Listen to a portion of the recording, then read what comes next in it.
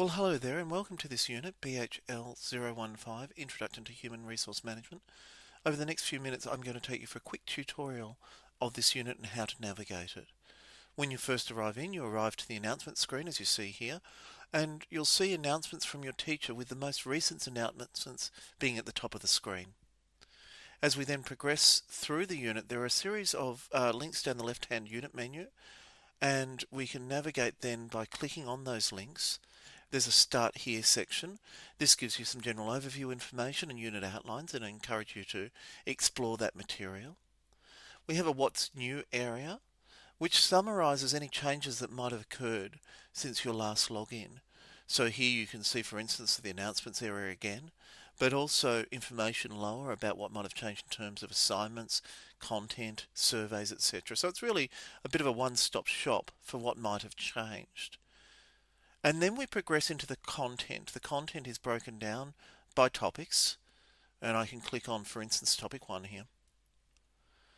The topics are all structured in a similar way. They include some learning materials at the beginning of that topic, so I just click onto that to access those materials. These learning materials have their own navigation, you can see down the left-hand side, and it's simply a matter then of progressing through that content. And then each topic area also has a series of activities or activities. Now, if we use this one as an example, this is an activity where you have to first watch a video there and then respond to a series of questions. You can see those questions here and some instructions about what to do. So after watching the video and listening, completing the questions, the way you respond is to click on the link above, click on Create Thread at the top left to contribute your responses. So let's try that. So it's asking us to click on the link above, this is this link here, and then click on Create Thread to contribute your responses. This is the discussions area of Blackboard, and what it allows you to do is to contribute your own responses to these questions, but also in a way that other students can read and respond to them. So through these activities, not only are you testing your understanding of the learning materials, but you have opportunities now to discuss with your colleagues, and some of the activities will actually direct you to work in groups on teams on collective assignments, for instance.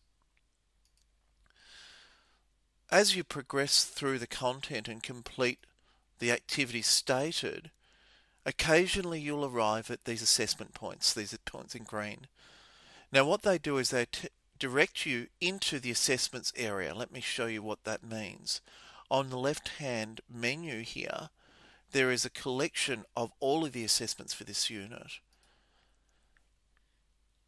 You can see them here. You can see them at a glance and see all of the various assessments. And you can complete the assessments as instructed here. Those assessments take a number of different forms. There are some assessments which are computer marked quizzes where you will complete those on screen and get immediate feedback on their results. There are group work activities where you have to discuss particular concepts in a group. And there are assignment activities where you will produce a written document, submit that written document back for marking by your teacher.